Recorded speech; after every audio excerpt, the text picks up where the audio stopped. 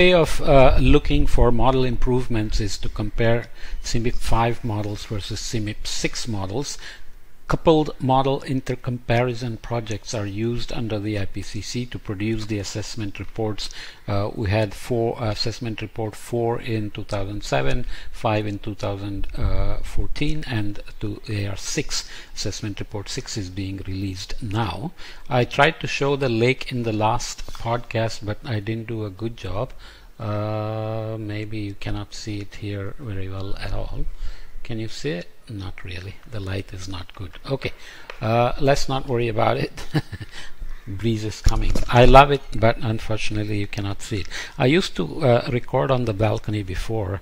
Maybe I should start doing that again. Okay, so one way to think about model intercomparisons is to compare the CMIP5 generation models with CMIP6 generation models. What are the various things compared? Let's start with this so-called climate sensitivity. What is climate sensitivity? It is basically the idea that if we increase the CO2 concentration in the atmosphere at some rate like 1% per year, which takes about 70 years to double, then you start at year 0.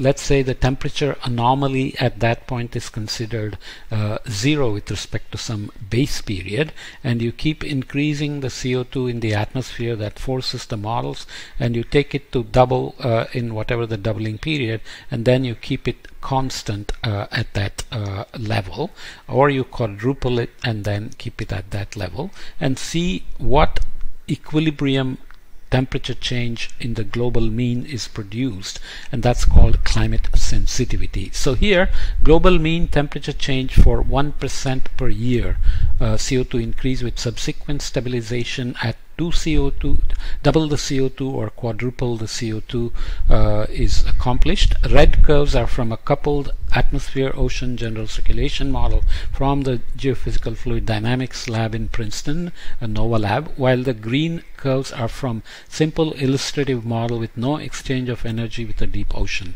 Transient climate response, TCR, is the temperature change at the time of CO2 doubling, and the equilibrium climate sensitivity T2x is the temperature change after the system has reached equilibrium, so that's T2x, and here is T4x, of course, which is accomplished after equilibrating at 4 times, quadrupling the CO2. So additional warming, so if you have a simple model and the full model, it shows how when you have the full model moving CO2 through the system, it reaches the transient response at doubling time, and even though you equilibrated the CO2, the warming continues because remember the sawtooth pattern of the Ice Age period temperature and CO2 we looked at.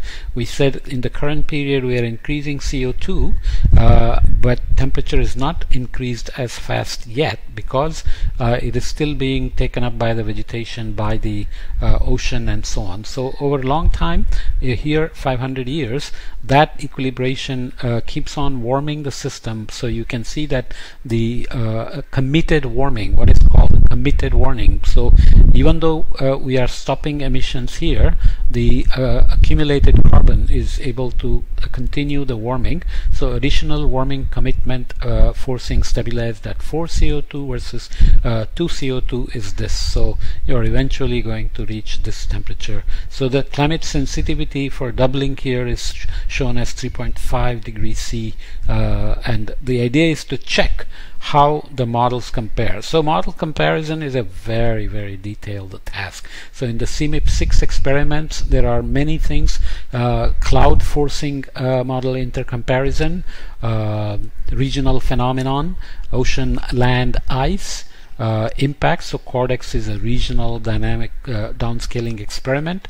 Scenarios, where multiple scenarios that we mentioned in RCP and SSP. There is decadal prediction experiments, geoengineering experiments, where you put aerosols in the stratosphere, and other experiments to check. So you're looking at systematic biases, variability, predictability, and future scenarios, land use. So MIP here is Model Intercomparison Project. So you can see geoengineering MIP, land use MIP, climate change and carbon cycle MIP, aerosol and chemistry MIP, and so on and so forth. So the teams work incredibly hard to generate the protocols, stick to them very strictly, make quantitative assessments, standardization, coordination, infrastructure, documentation, and so everything is kept very, very systematically documented, so that the legal and binding agreements between countries rely on things that are not just done academically, but actually very, very systematically and in a very waterproof way.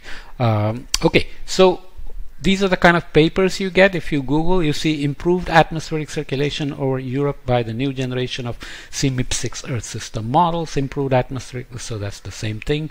Improvement in circumpolar southern hemisphere extratropical atmospheric circulation in CMIP6 models compared to CMIP5. Evaluation of the performance of CMIP5 and CMIP6 models, and so on. So Carbon Brief is a nice website that provides these kind of information. So I just took a few figures from them.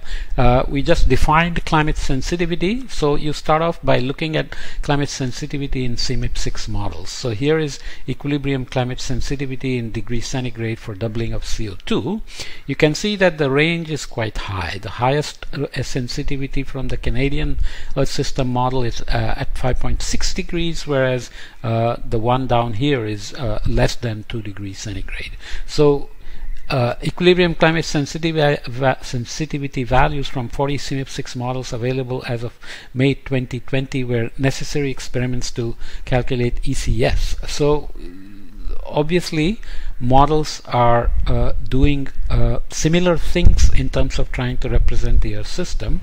They have different details, different parameterizations, different resolutions, and so on, and yet they produce different climate sensitivities, which should be kept in mind. Now, looking at global surface temperatures for 1880 to 2019 in CMIP5, CMIP6 and observations. So in the historic period, we have the observations, observed CMIP6 and CMIP5.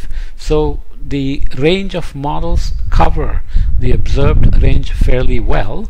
CMIP5 and CMIP6 in the global mean are tracking each other fairly closely, and you can see that there are lots of ups and downs in the observed temperature anomalies with respect to 1880 to 1900 baseline. The baseline can be shifted, it doesn't matter, it just moves these curves around but doesn't change the story. Why is that? Because given the anthropogenic forcing of greenhouse gases and other natural forcings like volcanic eruptions, solar activity, the low frequency trend in global mean warming can be produced, and some kind of regime shifts are captured, like volcanic eruption here are captured, but the year-to-year variability is not always captured because this is not a prediction, this is a simulation. So you're starting with the pre-industrial level of CO2, you're making a simulation for a long time to equilibrate the model to that CO2, and then you continue to increase CO2, and this is a transient response. So models have El Niños, for example, but the model El Niño doesn't necessarily happen at the same time as the El Niño in the real world because it's not a prediction. So if you understand it, keep it in mind. If not, just remember that point and the credibility of the models comes from their ability to produce observed anthropogenically forced warming or any change in at low frequencies resulting from a natural variability. So here are the CMIP5 and CMIP6 historical trends. 1880 to 2019 observed was down here at 0.07. CMIP5 and CMIP6 did a large range with medians of 0.08 and 0.07. For 1970 to 2019, where the warming accelerated, observed warming was almost double at 0.19 degrees C for that period, for this period. So you can see that the observed, the modeled range in CMIP5 was smaller and was at 0.21, and the range in CMIP6 models is larger, and the warming median is at 0.22. You have to make sure whether it's median or it has to be median. Okay, so that just tells you. And comparing CMIP5 and CMIP6 scenarios, we talked about representative concentration pathway 2.6, which is a very benign one in terms of trying to keep the global warming to below 2 degrees C by 2100 with 67% probability. I always have to say that. And the shared socioeconomic pathway 1, 2.6, you know, they got a little complicated in the CMIP6 compared to CMIP5. So there is the range. For higher emission scenarios of 4.5, their range is higher, mean is higher. SSP4 6.0 for CMIP6 is not available, but there is RCP6. RCP 8.5, the business as usual scenario, the CMIP6 models project much larger range of warming and also a higher median of warming. So these things have to be kept in mind. So this gives you a sense that not only are models being improved in terms of their process representations, resolutions, and other components like land ice, dynamic vegetation, and active carbon cycle, and aerosols, and so on. But we constantly keep comparing the new versions, new generation of models with the previous generation of models to see how the biases are reduced and how the historical representations are improved and how future projections are different. Okay, so that gives us confidence that we are headed in the right direction. That's a lot of work, but essential. There is a lot of debate about whether this kind of large computation needs to go on or not, but we will not get into that here. Okay.